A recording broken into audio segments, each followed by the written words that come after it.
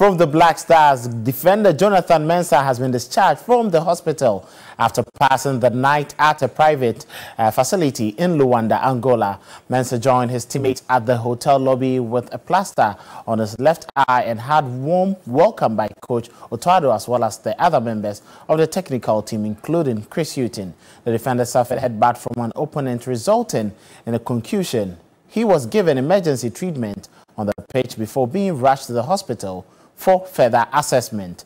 Mensah will likely be excused from the Black Stars trip to Japan for matches in the 2022 Kirin Cup soccer tournament on the 10th and 14th of June.